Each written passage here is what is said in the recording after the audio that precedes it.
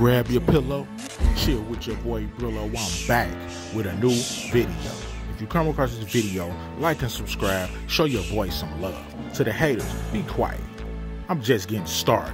That being said, let's get started on today's video. It's a recap video on episode 6, Level Up. The episode was fire. Let's get straight into it. It starts off with Rock in the projects. She's meeting with the building inspector, and this guy's a creep.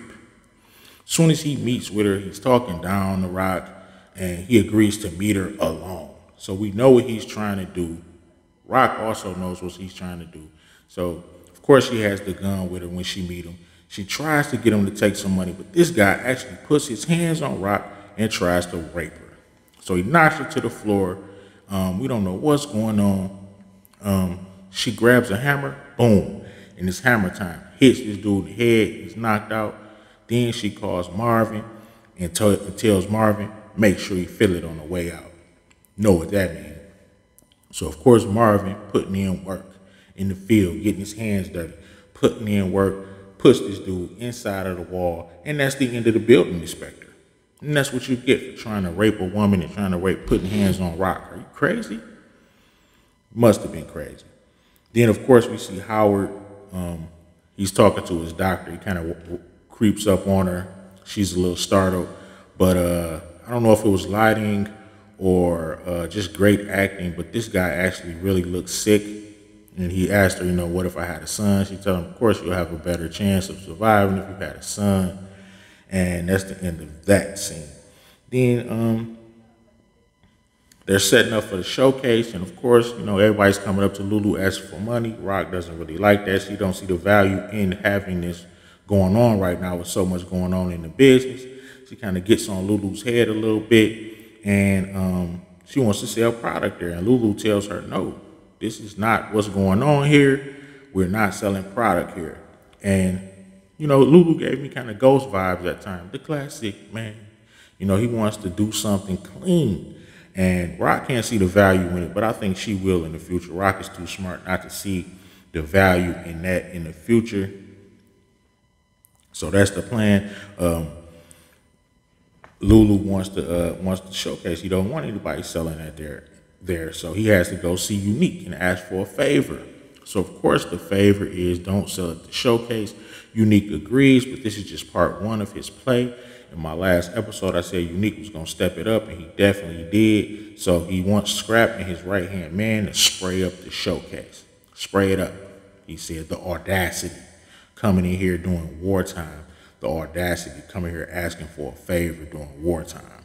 So Unique says spray it up. This is a test for Scrap as well. They want to clap Lulu. So that was part 1 of his plan. Next, Marvin goes to get the re-up, and it's not there. He goes to get it. He pulls up, and it's nothing there. Nobody has dropped anything off. They're a little confused, so they meet up to talk about it, agree to go see Dean. So Rock goes to see Dean, and Dean is there, and he tells her, look, I'm not messing with you no more, Rock. Basically, I know what you did with Smurf. Smurf is dead, and you cannot be trusted. And you know what? I don't fault him at all. I do not fault him at all. He cut her off, and actually Unique is paying 20% more for her load to put her out of business. And that was part 2 of Unique's play. Unique is stepping up. He finally got on the scoreboard with Rock, but I actually think this might be beneficial to Rock because I think she's going to get a better connect because she went to see the store owner. And of course, his wife is behind the counter and she has brand new shiners and he's been beating on her again. I cannot wait till somebody kills this dude or lays hands on this dude. He is a scumbag. Every time this lady's on the screen, she's getting beat up by this dude. It's ridiculous. Like, I cannot wait for somebody to lay hands on this dude. And I hope it's Rock or his wife that end up ending him. But anyway, Rock wants to get a new plug, so she goes and says, I want to talk to your cousins. And of course, I think the lady's going to make it happen for Rock because she looks up to Rock. Definitely looks up to Rock. So she's going to make that happen. And I think that's going to be an even better plug for her. Now, my man Kanan has a plan. He's been listening to symphony in class, just like his mom. He's been listening to the symphony, and now he wants to slang at the same gas station Symphony was telling him about that the white people get on and get off. He wants to slang that straight butter, that crack rock right there at the scene. And he tells Marvin about it. And at first Marvin's not with it, but yeah, Marvin's gonna get with it because they can charge double prices too, and it's not on inflicting on anybody's territory. It's basically an open market.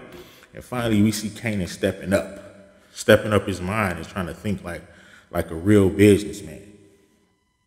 So I definitely think that's going to work. Of course, we see Howard's partner. She's on the streets by herself today. She's on the streets by herself and she's making moves. So she sees Jukebox with her girlfriend kind of hugged, and because after the last episode, of course, the girl had to come and see Jukebox to talk about that.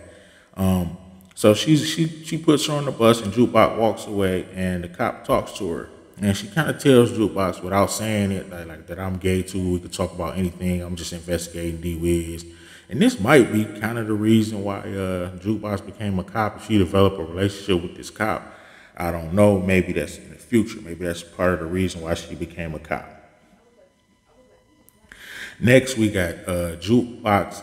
Jukebox is nervous before this showcase, y'all. She's in the bathroom throwing up. Nobody can get her. Famous is nervous. He thinks she's going to ruin his chances. He was hilarious in that scene.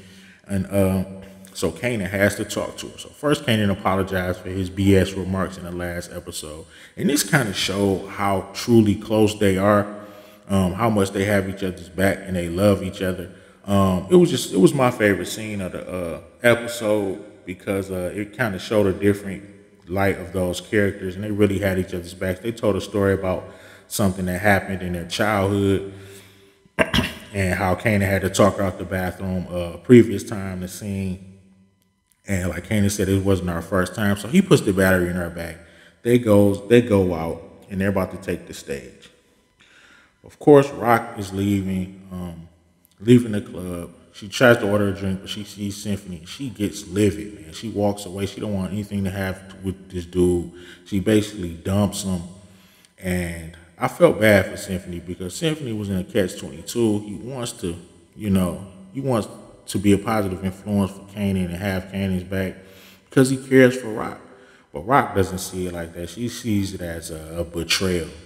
And maybe she'll change her, man. But I felt bad for Symphony. I think Symphony is a good dude. A lot of people think he's a fed or a crook or something, man. I actually think he's a good dude, good character. And I hope he gets back with Rock or whatever. Honestly. But next, after she dumps Symphony, dumps him to the ground, she sees somebody trying to press Lulu. Somebody from Brooklyn trying to press Lulu. So she walks over and she doesn't say a word. She just stands there next to Lulu. And the dude sees Rock and says, okay, well, no problem. The confrontation is over. And Lulu kind of looks like, man, would you just go? Like, I had it handled. But she really didn't say nothing. This shows how much power Rock really has on the streets. Like, people know Rock is not to be played with. This dude fell in line immediately just by her coming up and looking. Next, we see Scrap and Unique's right-hand man breaking into the showcase to lay the plate out. And then they're going on stage. Famous is nervous, actually, which is crazy. He was talking all that trash, but now he's getting stage fright. He's about to blow it. So me and Juke save the day and turns all the way up, tells the DJ cut the music, shouts out Southside, gets the crowd so hyped. Famous snaps out of his trance. And they starts performing Street Life. Juke is killing the hook. Famous bars. If you go back and listen to Famous bars, this track is like actually a D-Wiz tribute and Buck 20 diss at the same time. I mean, this dude is right. He's actually said F4 quarters and 2 dimes. So go back and listen to those bars. Famous was actually dissing Buck 20. And they said rip D-Wiz at the end, but Kanan kind of looked at the bars that Famous was spitting like, man, this dude rapping about my life, talking about corner bodega, press dude like a Sega. Like Kanan, like that's me. I did that. So I think he's gonna have something to say to Famous about that. Next, we got Marvin pulling up to, he got his new crew or whatever. I think Marvin's gonna have a new crew. I think it's those same dudes who were outside the club when he was fighting, who said they was ready to put in work. He pulled up on them, and I think, they said, where we gonna be, on some corners? He said, no, the highway. So, of course, him and Kanan about to start making that real green, stepping up to the plate. And next we get Kanan going to see his baby Davina, and he finally claps Davina. Clap it up for Kanan. I'm glad he finally did that, because I personally think he's gonna end up killing Davina. So he tries to sneak back home. He sneaks in, but as soon as he sneaks in, boom, he hears a gunshot and a loud noise outside. He goes outside, and it's Scrap. And Scrap is looking bad, y'all. It's looking bad for Scrap. He looked like Kanan did when Ghost set him on fire, like they didn't torture Scrap. And it goes off with us supposed to think Scrap is dead. Personally, I don't think Scrap is dead. I think he's an important character in the maturation of Kanan.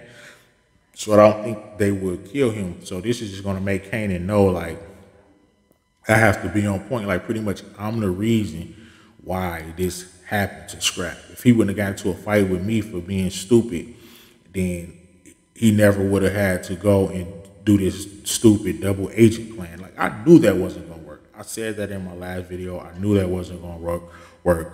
Rock was slipping with that. And I think Scrap is going to live. What do you think? Let me know in the comments. But that was the episode. Level Up. Fire episode.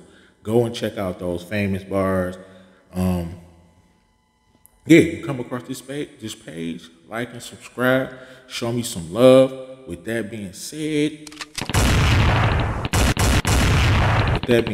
I don't know much, but I'm for sure gonna turn up. Holla at your boy.